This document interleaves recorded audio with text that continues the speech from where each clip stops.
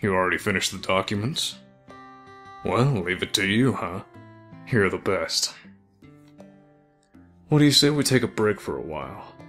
I think you've more than earned a fancy dinner. My treat, of course. Don't worry.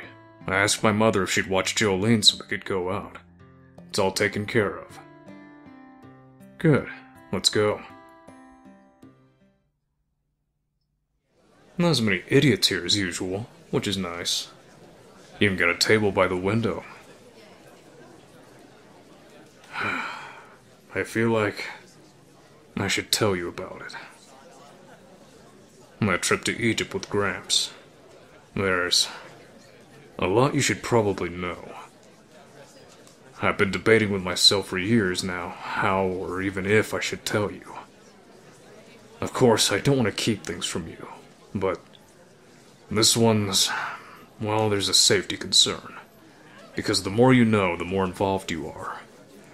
I'm still not certain I should be doing this, but as my spouse, you deserve to know.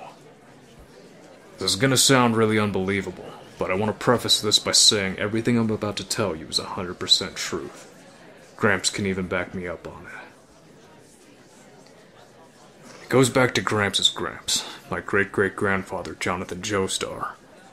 His adopted brother Dio Brando stole an ancient stone mask Jonathan was researching as an archaeology project.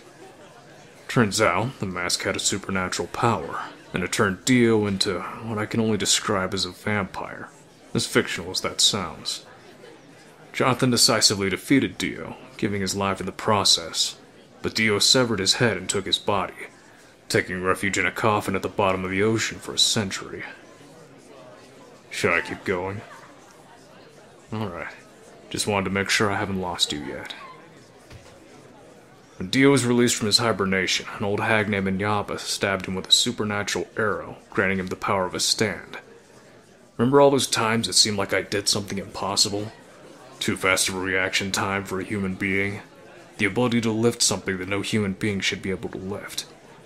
Yeah, that was the power of my stand. Star Platinum. Since Dio had Jonathan's body when he was stabbed with a stand arrow, we descendants of Jonathan had stands awakened in us, including my mother Holly, who was too weak to withstand her stand. No pun intended.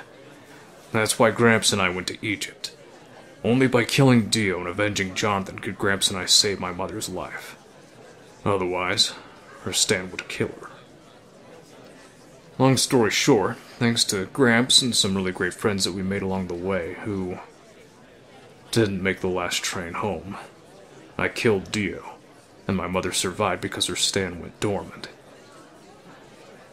Yeah, that photograph was them. Kakyoin Noriaki, Muhammad Avdol, Iggy, Jean-Pierre Polnareff. Only Polnareff survived.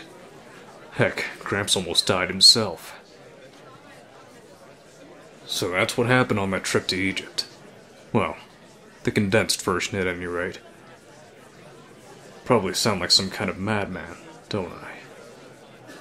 There's a whole lot more to this story, but I feel like I should probably leave it at that. Well, do you believe me?